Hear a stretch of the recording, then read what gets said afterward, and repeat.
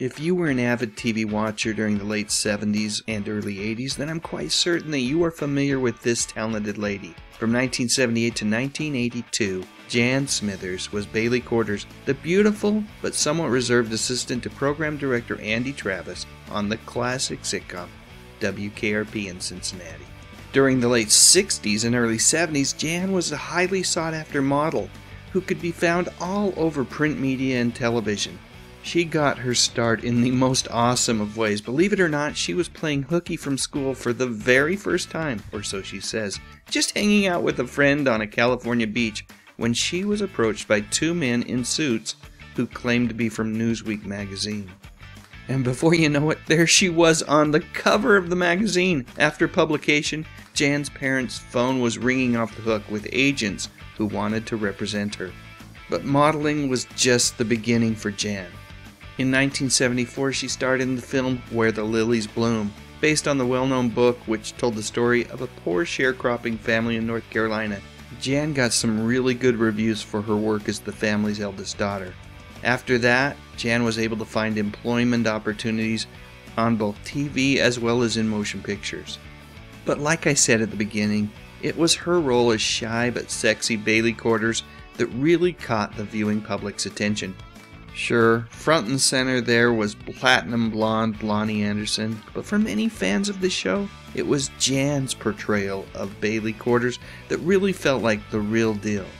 After WKRP ran its course, Jan found steady work on shows like The Fall Guy, Mike Hammer, and Murder, She Wrote. But it was a 1986 appearance on the TV series Hotel that would change her life forever. You see, she fell in love with leading man James Brolin, and before you knew it, they were officially man and wife. Jan's last role was in a 1987 movie called Mr. Nice Guy. If you have the desire, you can watch this film right here on YouTube. I'll post a link to it in the description section of this video.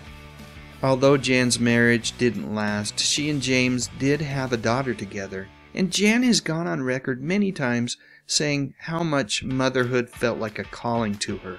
There really wasn't much more that she wanted to do than be her daughter's mother. And because of that, acting held no appeal. She was 100% invested in raising her little girl. So, let's fast forward to present day, more than 3 decades since Jan's last appearance on a TV show or in the movies. Away from the limelight, one does have to wonder, does this wonderful lady still have that same smile, that same twinkle in her eyes that captivated fans so long ago?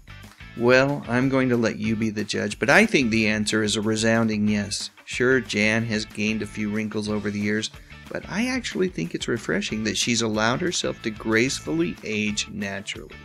Truthfully, there aren't that many current pictures of Jan out there. This one was actually taken a few years back when Jan reunited with her fellow cast members from WKRP. Personally, I love to see photos like this one. You always hope that the friendships that you see on screen are legitimate reflections of true friendships that exist off screen. One last picture. Let's go way back to Jan's modeling days for this one.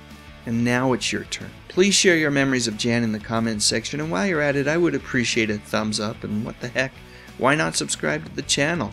I talk about music, movies, and mostly television from the 50s, 60s, 70s, and 80s. You know, the good stuff. But most importantly, and as always, thank you so much for watching.